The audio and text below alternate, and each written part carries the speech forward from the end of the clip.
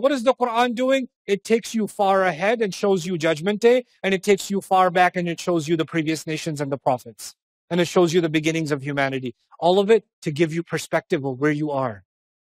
If you don't know where you came from and you don't know where you're headed, that means you're lost. That means you have no sense of identity.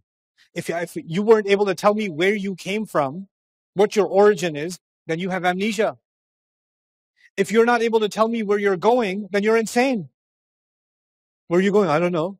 What are you doing here? I don't know. Where did you come from? I don't remember. But I really want a sandwich. That sounds like you're at an insane asylum. One of my favorite ayat about this reality, إِنَّكَ كَادِحٌ إِلَى رَبِّكَ كَدْحًا فَمُلَاقِيهِ. You are marching towards your master and you will meet him. You can go do drugs, you can go drink alcohol, you can go you commit adultery, you can do whatever. You can believe, not believe, pray, not pray. You're still heading towards your Rabb. And you will meet him. There is nobody who will not meet him. You will meet him.